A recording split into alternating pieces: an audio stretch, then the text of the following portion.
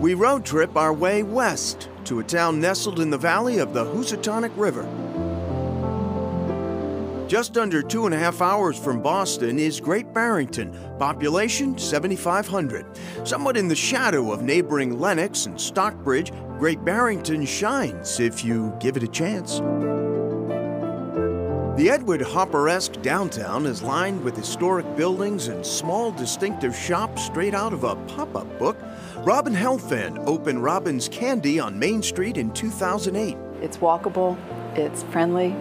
There's everything from a hardware store to a toy store to an old-fashioned candy shop, and it's a real hub of activity. High-end knitwear and women's clothing attract the fashion-forward. Locals and visitors alike often pair dinner with a show at the Mahawi Performing Arts Center. Mahawi means downstream, and it refers to the Housatonic River right down the block. It's a Mohican term. Built in 1905 as a vaudeville house, this 650-seat hall is no typical small-town theater.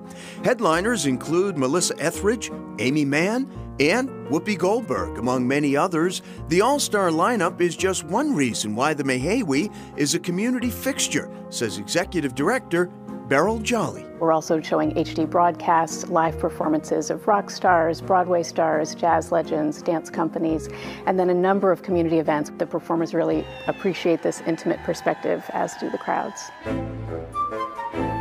Close to downtown, a center that pays homage to a civil rights legend, W.E.B. Du Bois, who was born, raised, and educated in Great Barrington. He graduated #1 in his high school class. When he decided to go off to college, and for a young black man to even consider college was something very extraordinary.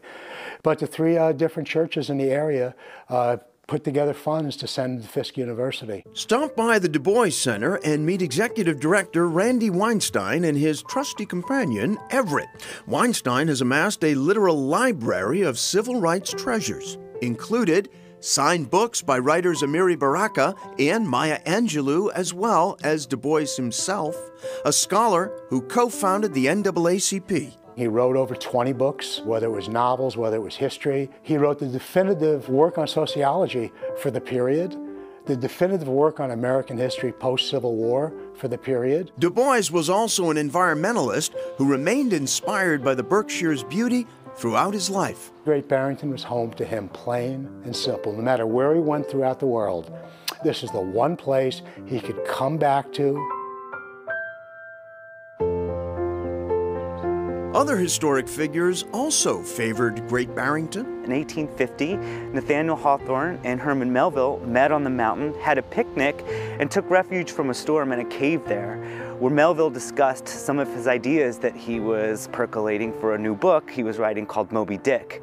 They later became lifelong friends, and Moby Dick was even dedicated to Nathaniel Hawthorne when it was published. Brian Cruey is general manager of the Trustees of Reservations, Southern Berkshire's properties. Monument Mountain has been a really important landmark here in Berkshire County for centuries.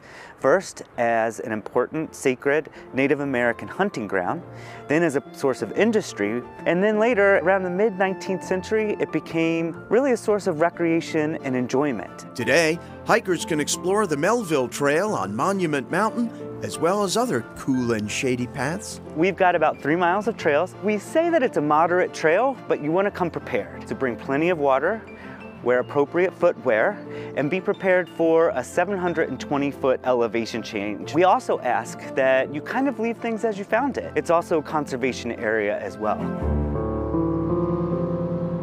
And that hike up Monument Mountain can get a little bit steep depending on how far you go, so make sure you read up before going and choosing which path to take. W.E.B. Du Bois's first wife and 2 of his children are buried in a cemetery directly behind the center in Great Barrington. Du Bois himself is buried in Ghana, where he settled in his later years. He died in 1963 at the age of 95. Up next, a family business takes root in Truro.